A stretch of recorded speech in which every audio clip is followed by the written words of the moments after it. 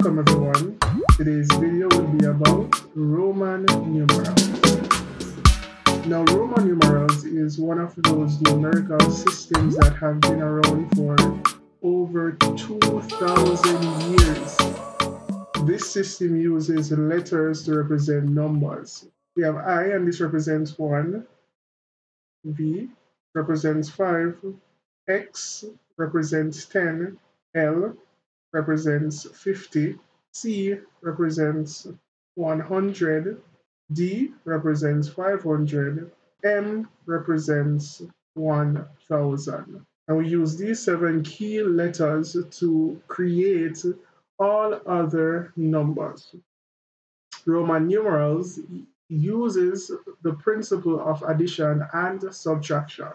Lower value numerals come after higher value numerals we add. For example, if we had xi, x is 10, I is 1, so we have a lower value coming after a higher value, so we'd add them. So xi is 11. Likewise, if we had dc, we know that d is 500 and c is 100, so dc is 600. Second principle states that when a lower value numeral comes before a higher value, we subtract. If we had iv, we know that I is 1 and v is 5, so we realize that a lower value comes before a higher value. So in this case, we would subtract. So it will be 5 minus 1 to give us 4. So IV is equal to 4. Another example, if we had CD, we know that C is 100 and D is 500. We have a lower value before a higher value, so we would subtract. So it would be 500 minus 100 to give us 400. What if we had XC? X is 10 and C is 100, so we would subtract to get 90. Let's work an example.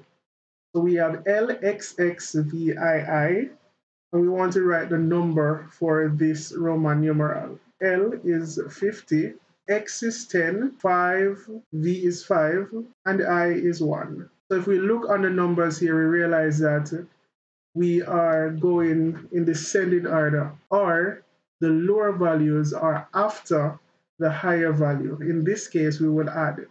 So it would be 50 plus 10 plus 10 plus 6 plus 1 plus 1 plus 1, which gives us 78. Here's another example. We have MCMXCIX. Now we know that M is 1,000, C is 100, M is 1,000, X is 10, C is 100, I is 1, and X is 10. We remember that position is very important. So this M will be 1,000. CM, we realize that a lower value is before a higher value. Therefore, we know that we'd subtract. So this would be 1,000 minus 100, which gives us 900. We realize that we have another lower value number before a higher value. So in this case again, we are going to subtract 10 from 100 to give us 90. The final two numbers are also subtraction, but the 10 minus 1 gives us 9. So it will be 1,000 plus 900, so 1,999. Third example, we have CCLVI. C is 100, L is 50, V is 5, and I is 1. So we see that we're going in a descending order where the lower values are after the higher value. So in this case, we'll just add. So 100 plus 100 gives us 200, 50, 5 plus 1 gives us 6. So it is 256. Now, if you are given a number and you're asked to write it in Roman numerals, we use the same concepts. So we know that when a number includes a 4 or a 9, that some subtraction will go on. So here we see we have 44. So what two letters give us 40? L is 50 and X is 10. The case in which we will get 40 is if the lower value is before the higher value. So it would have to be XL. So that is 40. And 4 would be the same concept. We'd put the lower value before the higher value. So it would be IV. So 44 is XLIV. What about 2,494? How do we write 2,000? So we know that M is 1,000, so 2,000 would be MM. How do we write 400? So we know that 100 minus, so 100 minus 500 gives us 400. XC, and 4 is 5 minus 1. It will be IV. Let's look at 995. Now 900 is 1,000 minus 100. So it will be 1,000 minus 100, and we'll write the lower value first. So it is CM.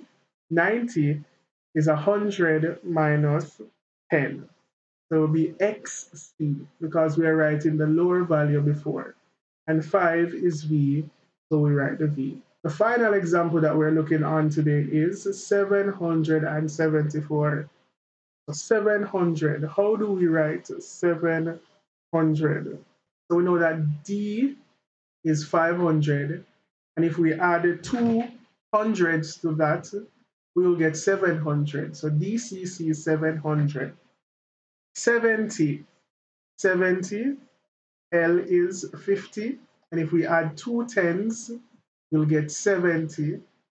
And 4 is 5 minus 1, and because we're subtracting, we have to put the lower value before the higher value. So therefore, it is DCCLXXIV. Just remember, lower after higher, you add, and lower before higher, you subtract. Remember to like, share, and subscribe. Have a great day.